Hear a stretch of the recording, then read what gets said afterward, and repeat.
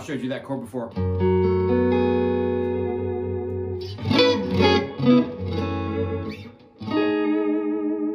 Love that.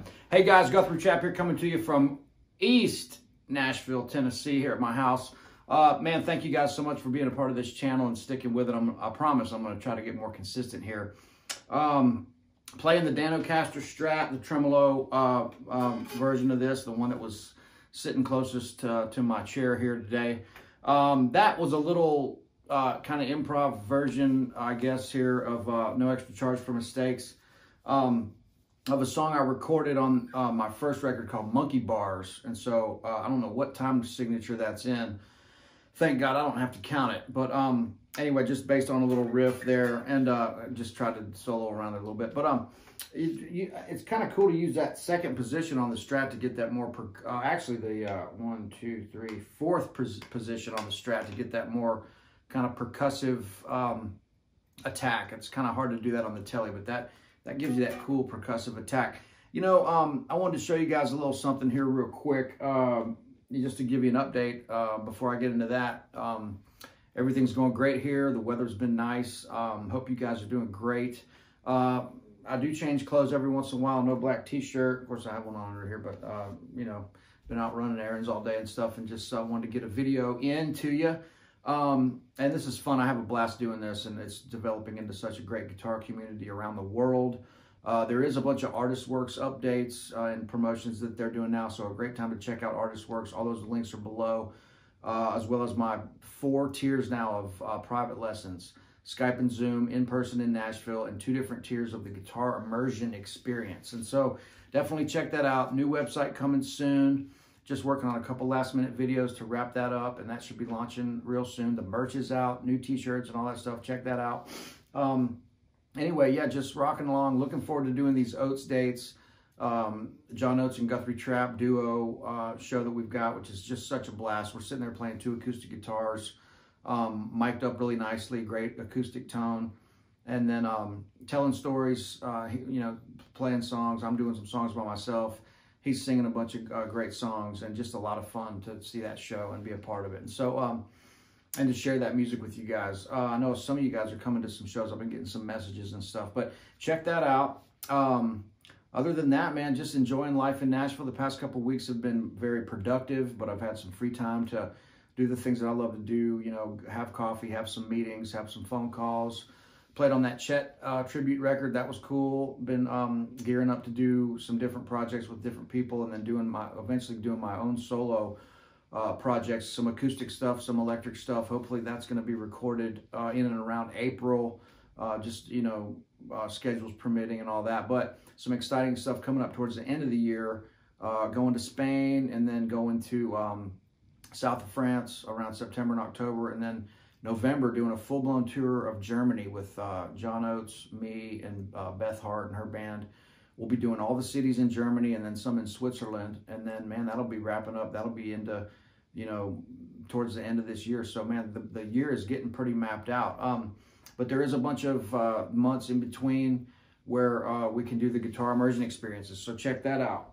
Basically, that's a full or half day mirroring what I consider a pretty exciting life here in Nashville. Lots of fun running into characters every day and just going and doing a bunch of fun stuff in and around town. I've lived here so long. I know everybody, and I know my way around really good. I know where to eat, know where to drink, know where to hear music, and you know, all the things in between, fill in the blanks there. So check that out. But anyway, I wanted to, this is not related to, sometimes the lesson is not related to the opening intro improv section or whatever. So kind of back to the blues thing, I wanted to show you guys working out of this just an A bar chord, then the A shape 4-chord D chord, and then I might get into the 5-chord A shape. So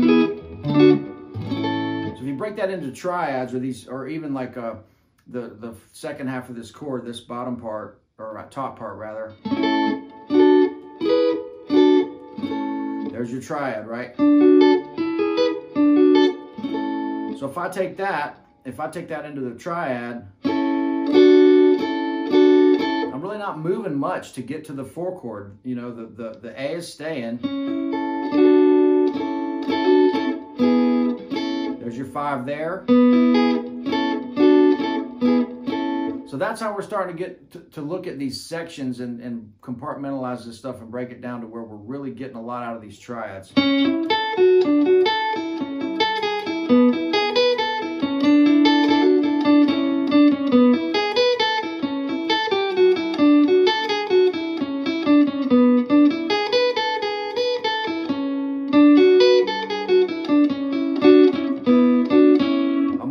Not perfectly, but playing around those chords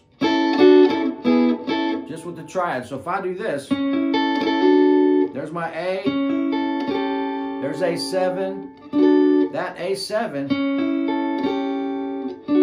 is resolving to the major third of that triad in D, right? D to D7. The D7 note, the flat 7 of the D chord, resolves back up a half step to the major third of the A chord. So you don't have to know all that. If you just see it and hear it is the most important part. If I go to E, there's E7. It's moving right back down to the major third of A. But you don't have to sit there and try to figure that theory out if you just know the chord shapes. So that's how this stuff starts to work. So if I'm playing a blues and I go A to A7,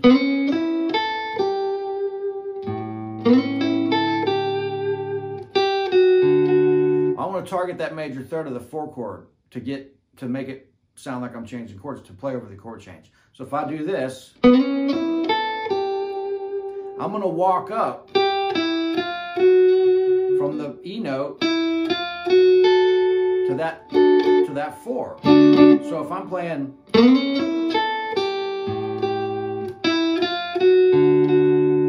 then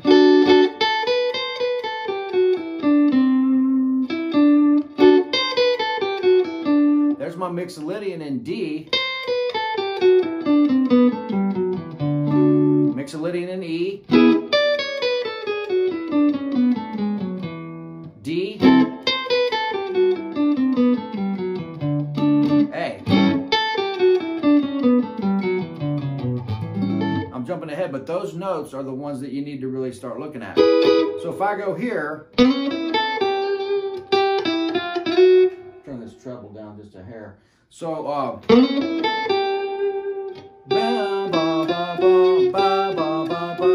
so I'm note leading up to that third.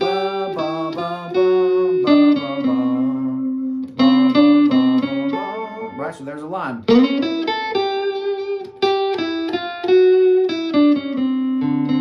I'm walking.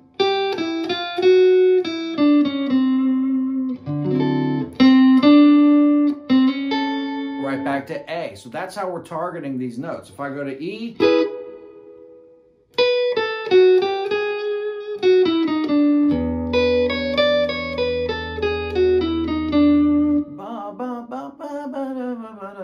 you can see why I don't sing, but you got to sing these with it. Like I said on the last video, you know, getting the rhythm and the phrasing in your head.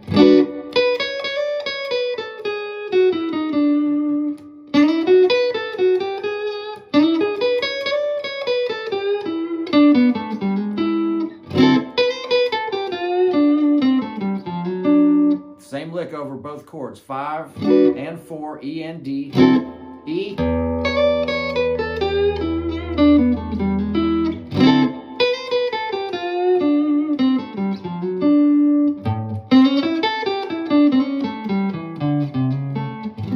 major third is in there. So that's what really marks these dominant 7 chords is the, I hate to say it, but the Mixolydian mode, I call it the dominant 7 scale, the major scale with the flat 7. So if I'm doing something like this,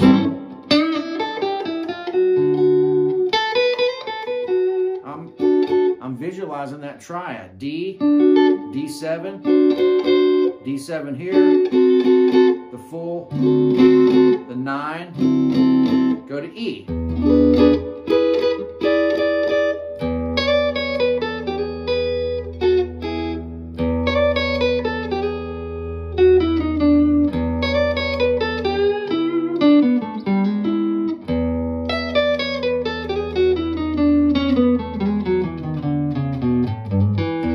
Following these lines as your vocabulary improves, these lines will keep getting longer, and then you're starting to create your musical vocabulary over these different chords. So that, you know,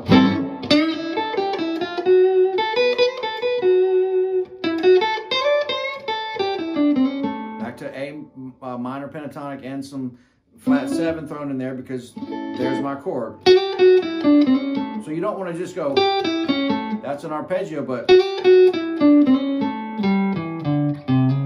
that's more of a line. It starts getting more complicated.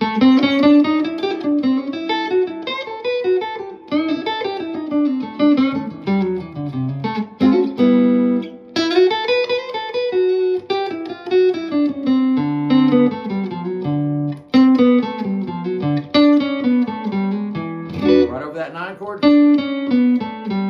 So I'm stealing from the A shape and the C shape over the 9 chord because there's your major third. You're not playing it there, so.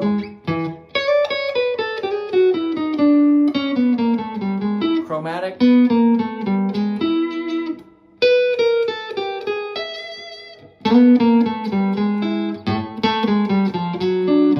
Over D.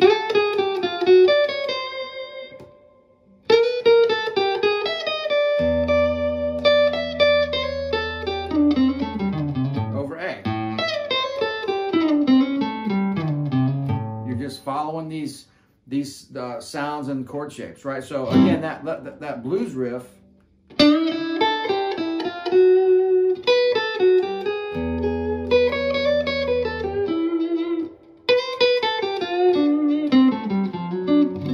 going 5 to 4.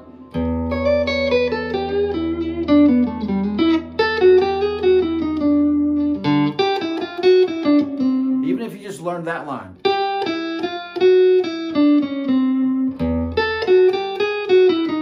That's over the A shape.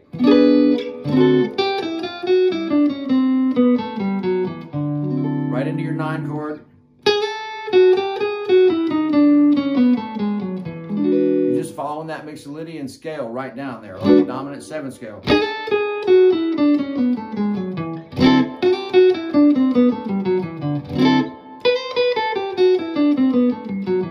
Sometimes I'm starting on the B string. And there it is, back to A.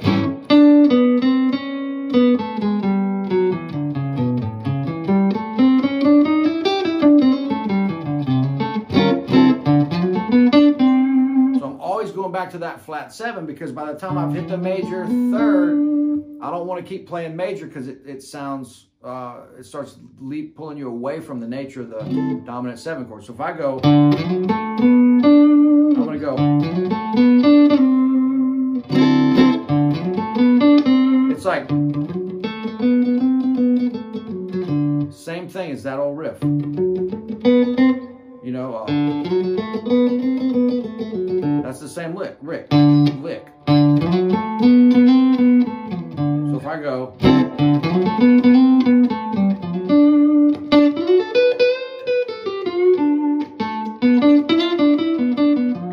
I'm mixing these blue notes in with the major to make that dominant 7 chord work. So again, one more time.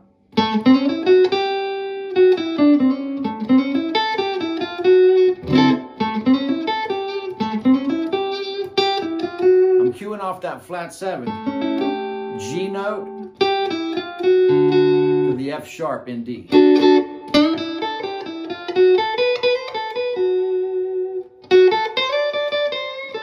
Back to A.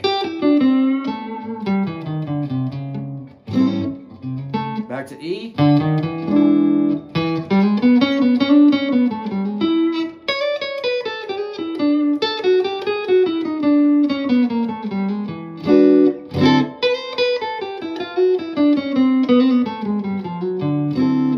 Starting to play some lines out of that scale and those arpeggios.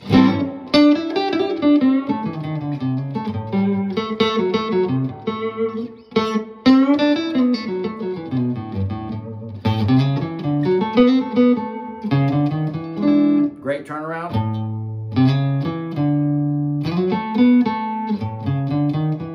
I think we covered some of that, but and then if you get into some of this B.B. King stuff up here around the C shape, major pentatonic, and on the 6.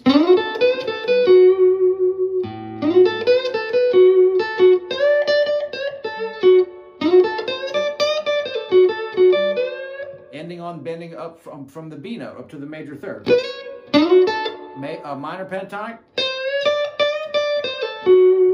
But when you put that 6 in there, it brings it back.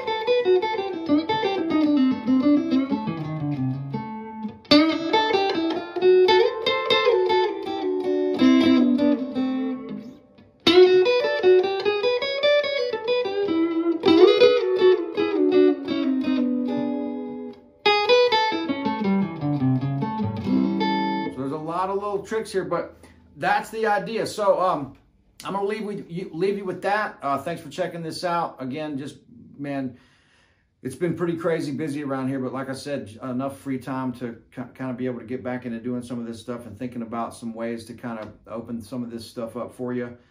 Still trying to learn it myself, and thanks so much for all the kind comments. Really appreciate it. They do not go unread, although I don't have time to respond to all of them personally. They do not go unread, and I really appreciate it, guys. Thank y'all so much. Check out the links below for everything that I'm doing link-wise, and then just see you in a few days, man. Cheers, y'all. See you.